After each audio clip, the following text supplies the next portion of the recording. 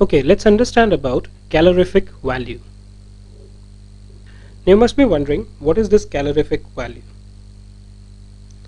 We know that when you burn various fuels, it produces heat. Okay? Fuel, when burnt,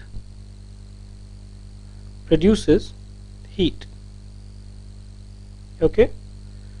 Now, the quantum of heat generated by different kinds of fuel, let's say if you burn wood, let's say if you burn petrol, or let's say if you burn hydrogen, the amount of heat produced by these three items is different. Okay? Let's say this is equal to X, this is equal to Y, this is equal to Z. So how do we compare as to what is the quantity of heat which is being produced by each one of them? Because the more the heat, the better the product is, right? I mean, you can keep on burning 100 kgs of wood, but if the same job can be achieved by 1 liter of petrol, you might want to do that. So how do I know as to how I compare 2 or 3 types of fuels? So calorific value basically is a measure which is used to find out how much heat is produced when 1 kilojoules, also written as kg per gram, is produced when 1 gram of fuel is fully burnt. So let's say you burn 1 gram of wood, you burn 1 gram of petrol, you burn 1 gram of hydrogen. So the calorific value is basically nothing but how much kilojoules.